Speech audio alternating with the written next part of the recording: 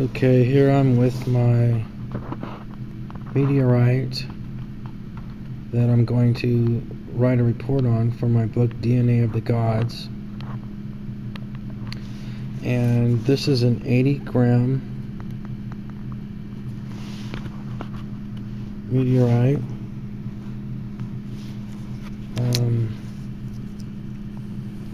This is a 6-inch ruler, but I'm going to use the millimeter and centimeter part.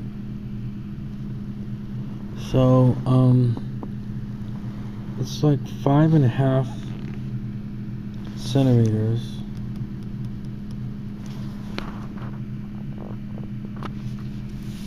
And we have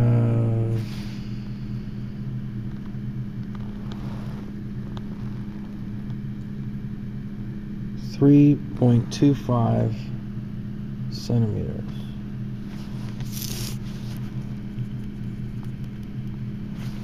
So density is mass over volume. So that's the first investigation. Is we're going to have the color, mass, and density of this meteorite. And I have another meteorite that I suspect is Mars in origin, and I can't get anyone to test them.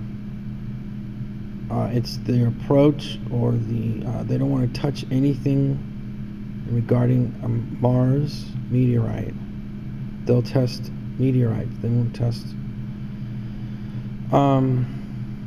So I'm going to continue to look for laboratories to test these things. I don't know why they believe it's controversial, or if they're going to be involved in some kind of question of their sanity, even,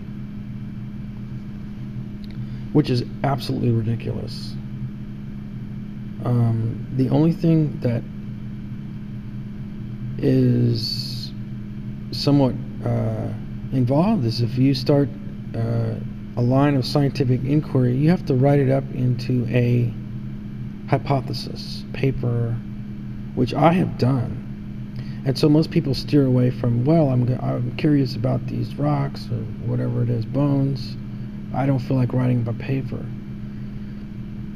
So that's the difference between different lines of questioning. You could write a book that's just all questions.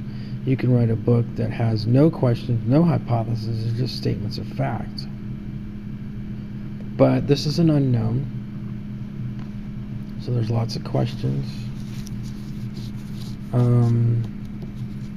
Right away, it's I could tell it's got a density that is unusual.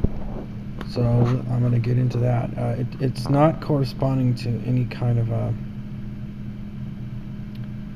like a rock, like a terrestrial rock, but it has signs of entering into the atmosphere. So, like, it's not pumice from a volcano, obviously. So anyway, further analysis will be in my book called DNA of the Gods.